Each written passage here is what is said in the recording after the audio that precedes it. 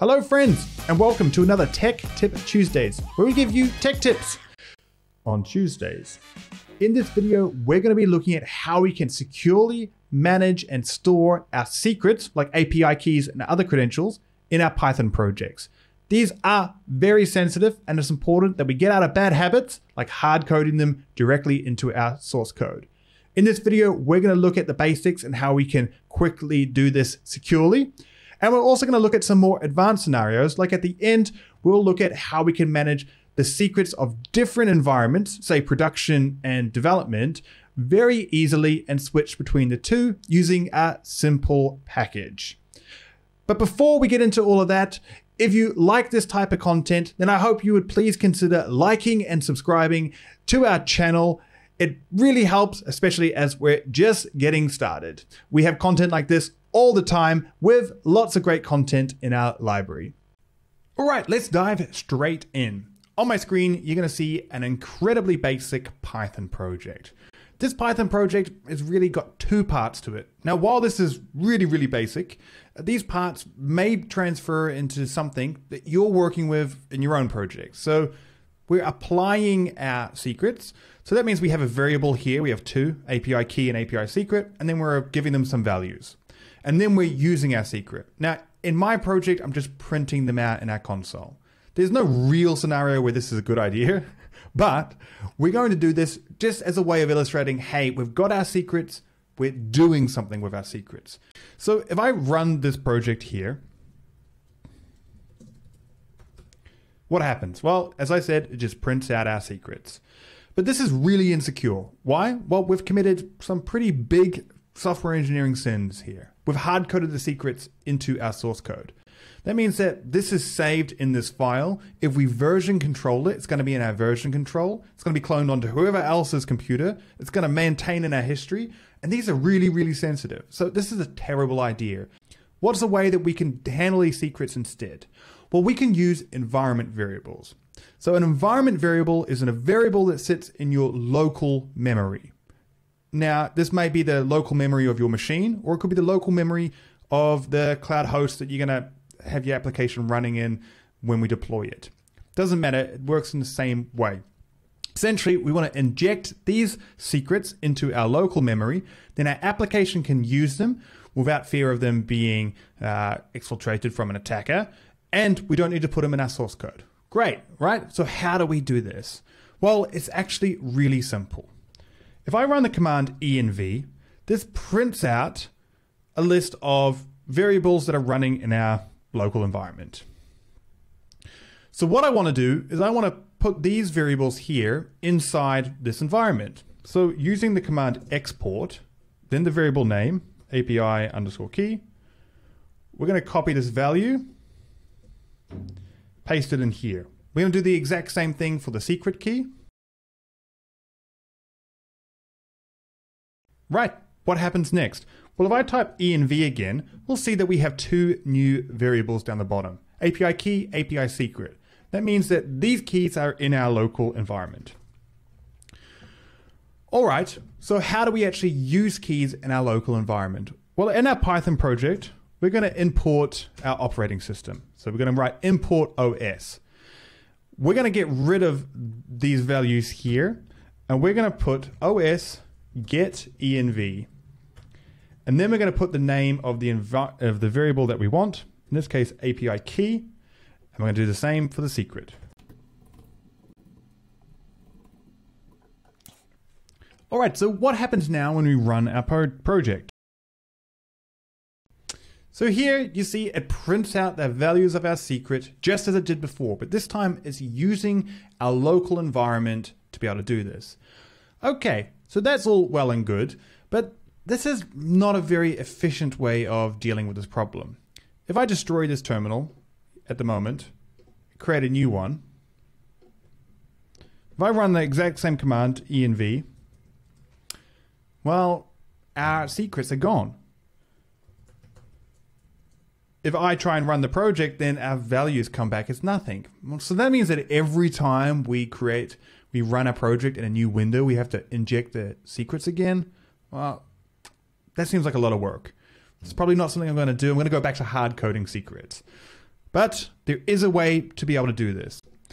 The project python.env is a fantastic project that's used lots and lots around the industry.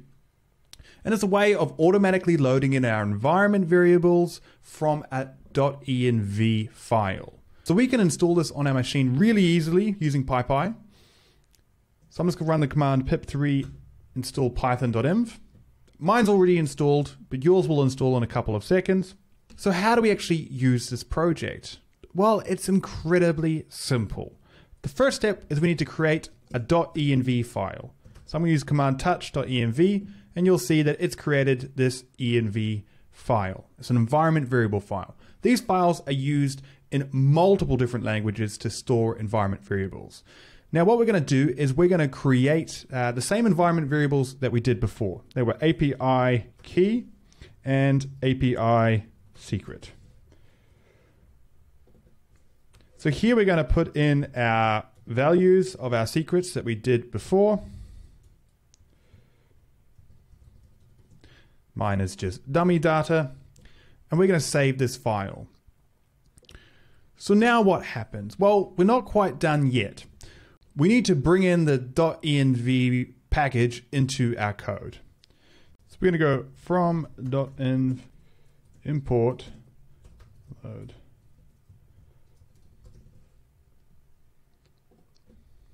And once we've added that package in, we just need to run the function load_.env and save that.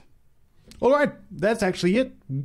We have now created an environment variable file, put our secrets in there, loaded those environment variable files into our local memory, and then we're using them. So what happens when we run this project now? Well, it spits out our secrets just as it did before. And it's taken them directly from this file. We can prove that. I'll put a Z in front of this. Let's save and run this project again. And you'll see we have the Z in front of it.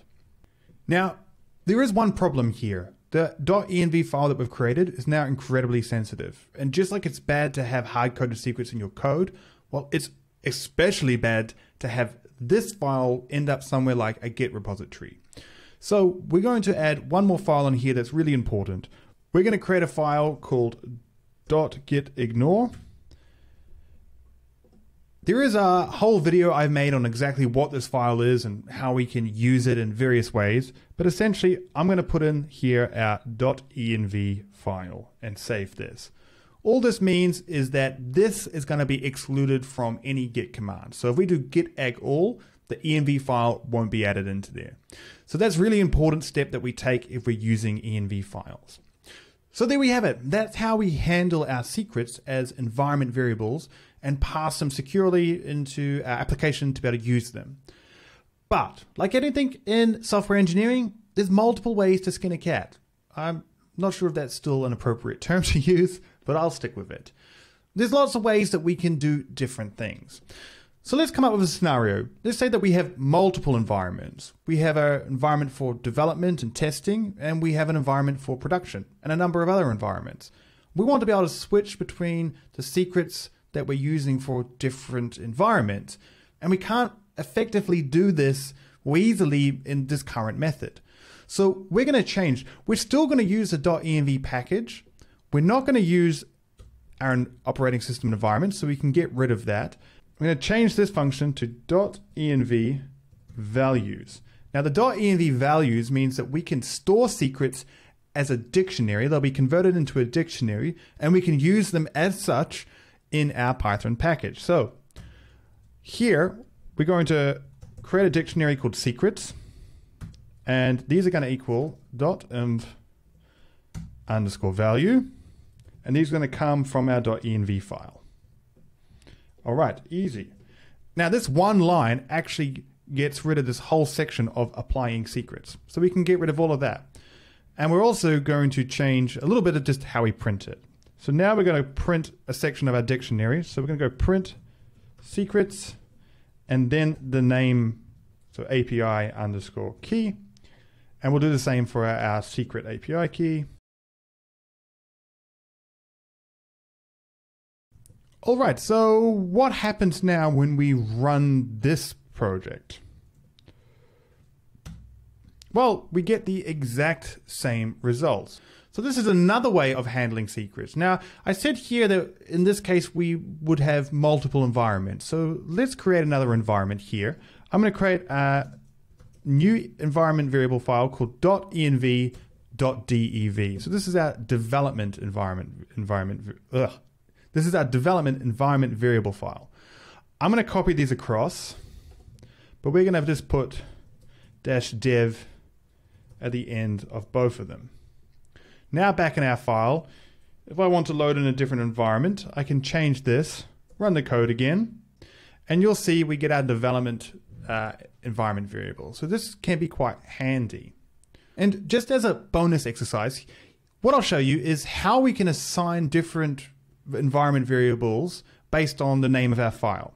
So we're going to create here, we're going to wrap this in a function called main.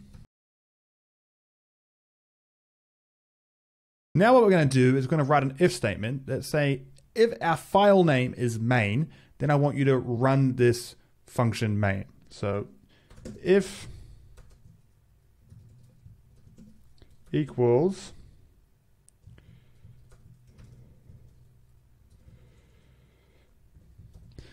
then run the function main. So let's save this. If we run this again, it prints out our code. If we were to rename our file dev, then it's not going to print out anything.